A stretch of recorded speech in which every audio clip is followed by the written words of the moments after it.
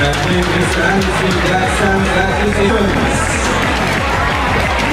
Jamaican to run sub-13 for 2015, I believe, as well. Of course, we did a good result shortly.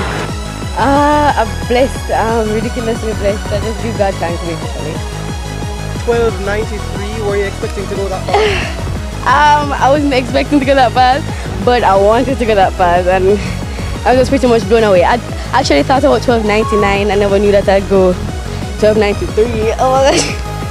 Having done 12.93 now, what can we expect from you for the rest of the season? To just get my time down more. Basically, I have amazing people working with Bridget Foster Hilton and Mr. Stephen Francis. I mean, the sky's the limit when it comes to these two people. So, I mean, just expect me to get my time down more. The World Championship is coming up later this year. What's your main goal for the season? Well, my main goal for the season is to make the 100-meter hurdles World Champs finals. So, yeah.